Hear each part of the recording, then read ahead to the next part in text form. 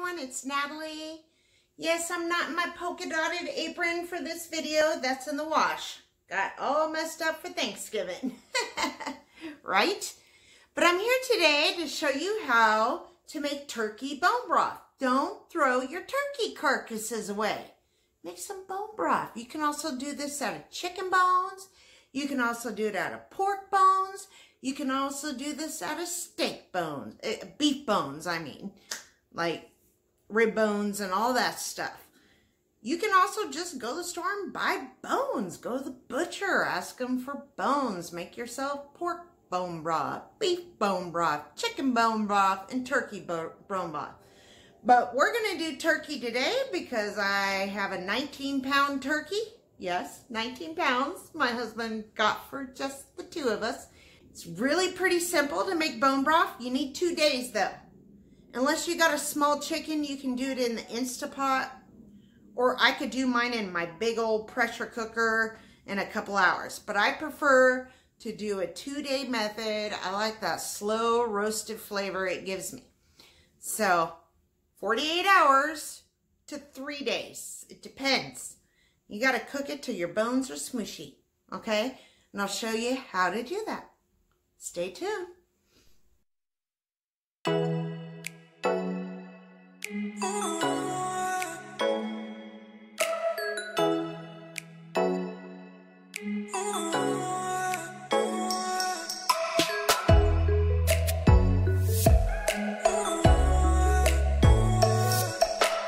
This is what's left of my 19-pound turkey.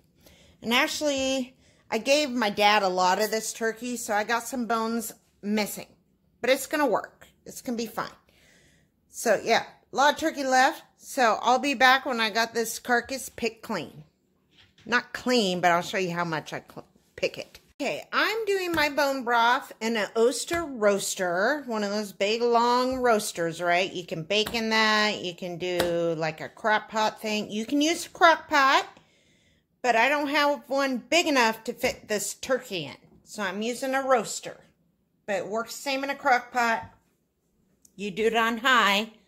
Okay? But this is what I got in here.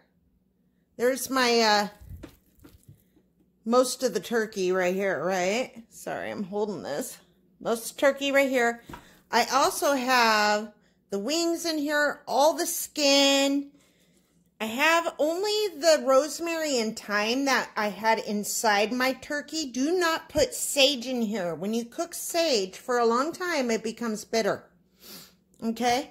We're going to add other stuff. And I'm also, this is what I got left of the turkey in the bowl. I'm also going to scrape all this congealed fat and little turkey bits in here after I give some of these to my puppy. Right? She loves this stuff. But I like, you don't have to add the skin. I add it for flavor. Okay? Remember, I'm keto, so fat's good for me. So if you're not keto or you're watching fat and you're watching this video, go ahead, don't put the skin in there. But I would suggest still doing it. You can always skim off the fat later. Okay? But I'll show you what to do next after I wash. Okay, so now that you got your turkey in whatever cooker you're going to use, I do not suggest a stove. Because remember, we're doing this until it's soft, and that can take a couple days. I've never done it on a stove, but you could try boiling it and see how that works. But your bone's got to be very, very soft, okay? So this is part 1. Because, you know, 2 days later, I'll show you the end result. So I'm going to do a part 1, part 2. This is part 1. Got the turkey carcass in here. No sage. I got some cooked herbs in here. That's only because they were inside the turkey. Besides the sage. I removed it. Hold on. Gotta sneeze. Oh. Okay. So we got that in there. And now we're going to add some celery. You know, we're cooking this for days. Don't be pretty with it. I'm just going to chop chunks. I want the leaves in there too. I actually grow my own, but got dried out. Too old now because of the frost. So I bought some. Just, you know, a head of celery. I'm just rough chopping it. I'm doing the whole thing in there. Because I am keto. And keto, carrots are a no-no. Okay, carrots have a lot of carbs. But if you're not keto and you want to make this, you can definitely put a ton of carrots in there too, if you want. Or if you're keto and you don't care about the carbs from the carrots, put them in there. I'm actually going to save this part, plant it. I'm going to put it in some water till the roots start growing. Then I'm planting it in the ground and it'll grow. Did you know that? You can regrow your celery. See that? I'm going to take a little more off. But yeah, you can grow your celery. Save that bottom. Put it in water, just covering the bottom here. Till roots start growing out.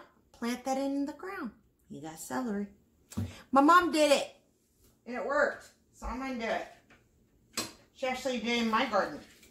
So, you don't have to put that much celery, but because I'm not keto, I want a lot of flavor. I mean, because I'm keto, I want a lot of flavor, and I'm not adding carrots. Okay. Just add that in there. Not cooked, just roughly chopped. And now I got my onions from the garden. Regular onions. Whatever you want to use. Yellow, white, Walla Walla. Doesn't matter. I just took the loose papery skin off. This is cooking for days, right? I'm not even going to remove the rest of the skin off. I'm just cutting these. Mine are small. Whoop. Mine are small. I'm just putting them in there. You can quarter them if you want. But I'm just making sure so you got a little bit of loose skin here. Just getting that outer skin off so there's no dirt. Actually, that's fine. You throw that in there. I'm putting about, these are small. See these? These are small. So I'm putting, what did I do? I just did 2, so I'm putting 5. Put as much as you want, or as least as you want. I want a lot of flavor. And my onions, because they're small, and I grew them myself, they're very, very pungent. Okay? So I suggest a pungent onion like a yellow. These are yellow. All right, baby. Yeah, okay. Just getting some loose paper off of it. Skin.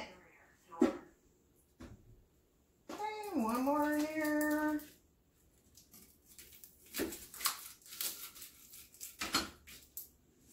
Now garlic. Gotta have garlic. Okay, I just got some loose cloves here. I'm just giving them a smoosh. I want to put a bunch. Okay. I'm not removing the paper. I don't care about the paper. We're going to strain that out later. Okay.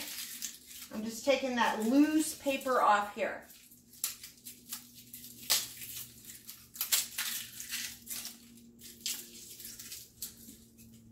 This loose stuff. Okay. I'm getting it to where I can break these all apart. You don't have to smush them. You could just toss them in. In fact, that's what I'm going to do for time.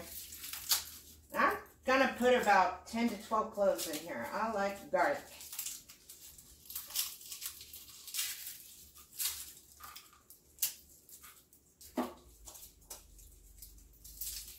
These are going to melt down in there.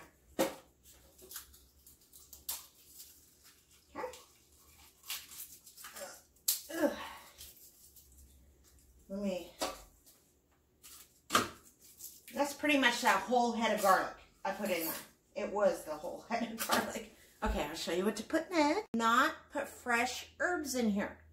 You can do that later after it's done, but don't do it now. Why? It'll be bitter. It'll be bitter, okay? And sage is just bitter when you cook it for a long time. But all fresh herbs will become bitter after they cook for a long time. So I'm taking a huge heap. I'm going to put like 2 of these heaping tablespoons of salt in here. Okay? Flavor. We're building flavor. Okay, next, I'm putting around a tablespoon. You can adjust it to your needs of whole peppercorns. Okay?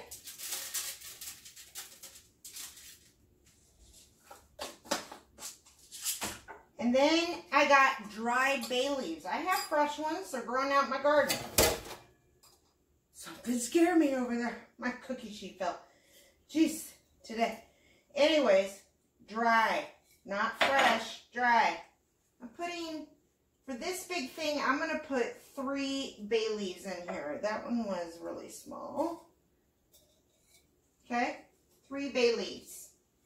And then I like a little Italian flair on here, and it doesn't have any sage in here. I got dried Italian seasoning. I'm going to put about 2 teaspoons worth in there. Don't go heavy on your herbs. You don't want it to get bitter, okay? Even dried ones will bitter up if you put too much. And then, shoot! Hey, do that later. Then apple cider vinegar with the mother in here. And I don't really measure this, just put a few glugs in there. Around 1/4 to 1/2 cup. I just kind of put it in there. This is going to help soften the bones, okay? Because we're going to cook this till your bones squish, all right?